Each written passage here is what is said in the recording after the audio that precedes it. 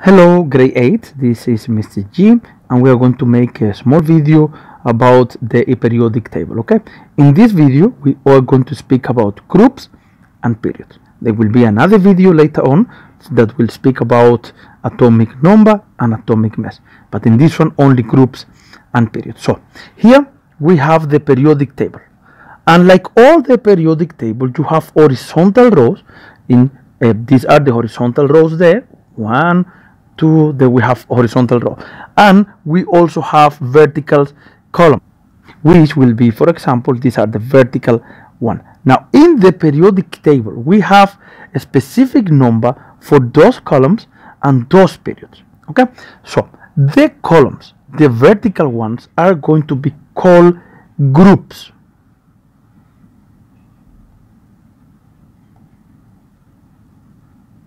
They are going to be called groups, and those groups you have to start here from left. Is group 1, this is group 2, you can see the numbers on top.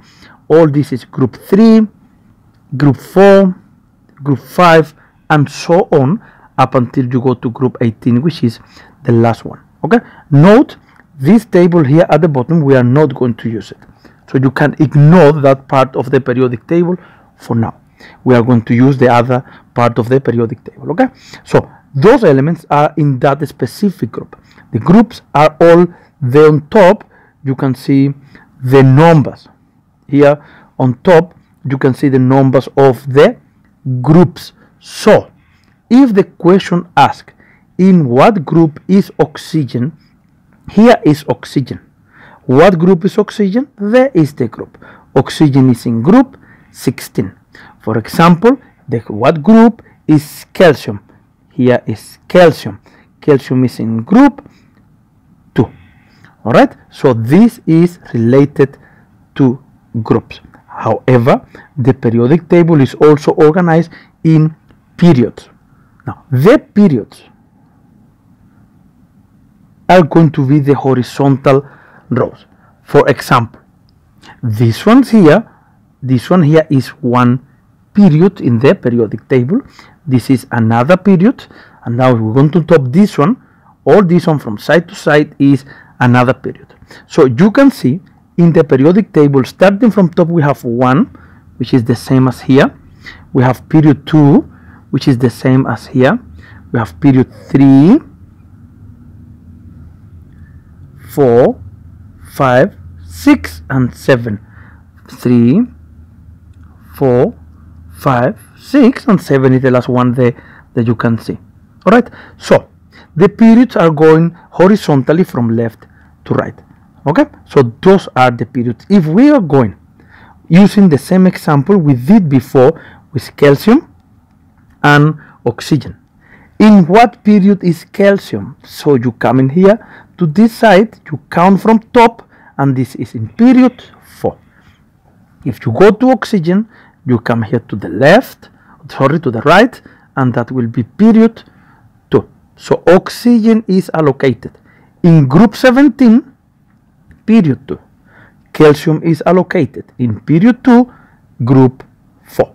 So period 4, group 2, the other way around. Okay, so this is important. The Roman number you can skip them for now. So let's see one example. Let's say you are allocated then symbol nickel, or the element nickel, and the element carbon.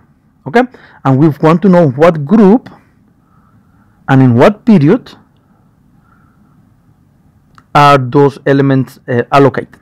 All right, so for nickel, the first thing we have to identify is where is nickel in the periodic table. All right, you go to the periodic table, you look, nickel is allocated here.